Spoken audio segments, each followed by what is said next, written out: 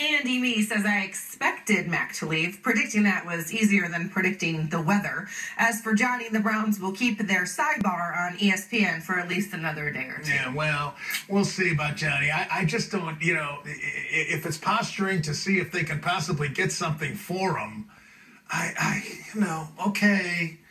I guess there's no hurry, as we said earlier, Ashley. But okay. But you're only kidding yourselves, because who in their right mind would give up anything to get him? I would have actually liked them to just make a statement and just do it, like Sashi Brown coming out and saying, we're releasing Manziel. He's not doing what he's supposed to be doing. He's in trouble all the time.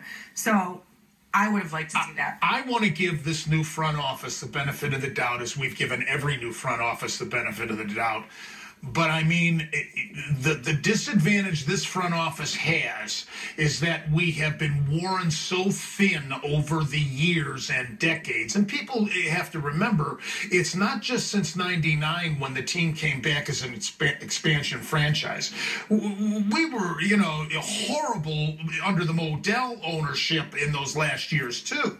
So to ask these fans, again, that word patience, I don't think this front office will get much tolerance from the fans. And it's because of all these different regime. Oh.